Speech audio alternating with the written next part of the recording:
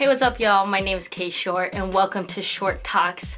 Today I'm talking about living with my parents. It's just something that I've just kind of been noticing and something that I just wanted to bring to light. As y'all know, as millennials, we are statistically all moving back with our parents. For whatever reason, student debt, whatever it is, we're just moving in with our family. Maybe adulting is too hard for us. I don't know what it is. It's something that a lot of us are going through, and I just want you to know that like you're not the only one if you're living with your family. But something I was thinking about and brainstorming with a friend is the idea of happiness. Thinking of that documentary called Happy, some Asian Pacific Islander country where easily grandparents were living to over 106 years old, you know, and what I learned about them is that the family sticks together. They watch them grow and generations go, and like they're happy, they're a community, they live very long and happy lives. So I was thinking about that, like why isn't the United States happy? Like if we were measured based off of happiness, because there's some countries that do measure the richness and the wealth of their country based on how happy their citizens are. I can't remember which country it is, but it is on the movie, so don't think I'm tripping. I was just thinking about like how unhappy we are. We have everything that you can ever want. We are one of the richest countries in the world, and yet we are so unhappy. If you think about Western culture and the ideas of society, we're told at a young age that, you know, moving out when you're 18, going to college, getting a job, doing that whole thing is what's gonna make you happy.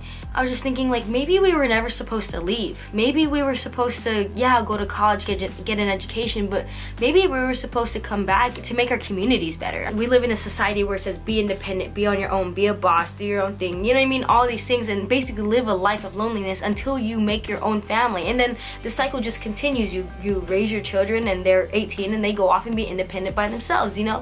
But what about the idea if they were to come back, teach whatever they learned and be citizens of their community and to make the community a better place? What about the idea of us sticking together as a family? Because if you think about all of the dead people or all the people that are gonna die, or all the people could go back and say, hey, if I could live my life differently, this is what I would do differently. And a lot of times people say, I would have spent more time with my family, I would have spent more time with my spouse, I would have spent time more with my pets, I would have spent more time with my friends, I would have spent more time with people in general instead of getting all caught up in our work. I say that because my parents are 2 generations older than me, so they're baby boomers. I know that they're gonna pass sooner than most of my peers' parents are gonna pass, and the small interactions that we have, even though I don't get to interact with them much because that's not my family culture, I know for me that's a part of me, and I know those are the things I'm gonna miss about my parents when they do go. And it's like I wouldn't be able to experience those things and at least be around them if I never lived with my parents, if I chose to never come back, because I'm supposed to be independent and I'm supposed to like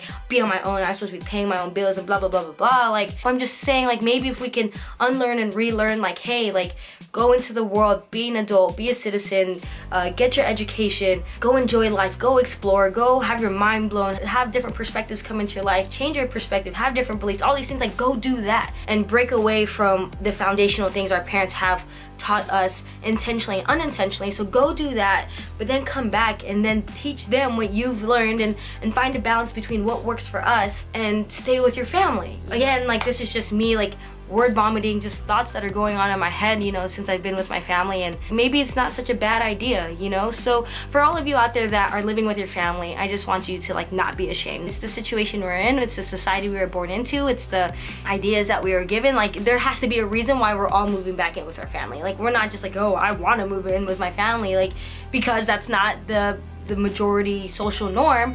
So it's like there has to be a reason why we're moving in. I just want you to know that you're not alone, and that it's okay, and that to just have a different perspective, thinking differently about the situation, and just letting you know like, hey, just do you at the end of the day, whatever makes you happy, whatever life you want to live. Like if you want to stay with your family for as long as you want, do it. Of course, help out with the chores and help out with the bills, you know what I mean? Because it's nice to be able to share the load. Just in the comments below, let me know what you think about this idea. Again, it's just an idea. I just kind of want to have a dialogue with you, and maybe because I just want to feel better about myself and my situation, whatever the case may be. But thank you all so much for watching. I really appreciate it. My name's K.Short. Honestly, you know what to do. I don't have to tell you what to do. So if you like it, if you don't, you know where all the buttons are at. But for sure, just leave a comment below. I really want to know what you all think about that idea. To be honest, I don't want to die unhappy, and I don't want to die knowing that I didn't spend enough time with my family and the people that I cared about.